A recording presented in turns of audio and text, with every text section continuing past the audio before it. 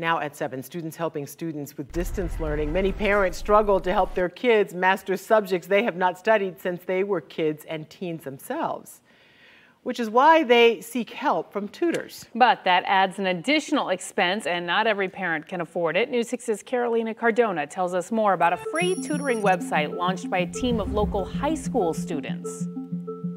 We want to give parents an opportunity to get some free time away. 17-year-old Ahad Ansari is part of the Learn With Us network.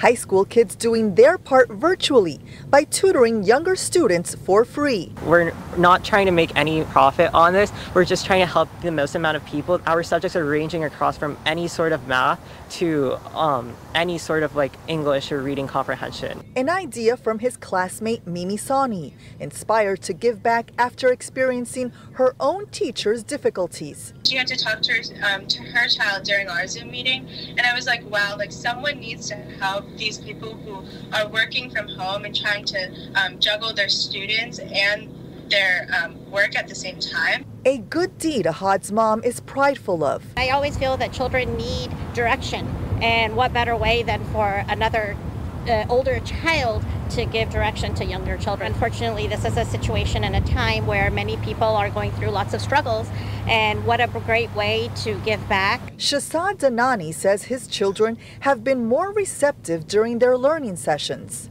They're actually more engaged with the other students than they are with us, me and my wife. So the tutors were Marius and Serena, and they were both extremely professional.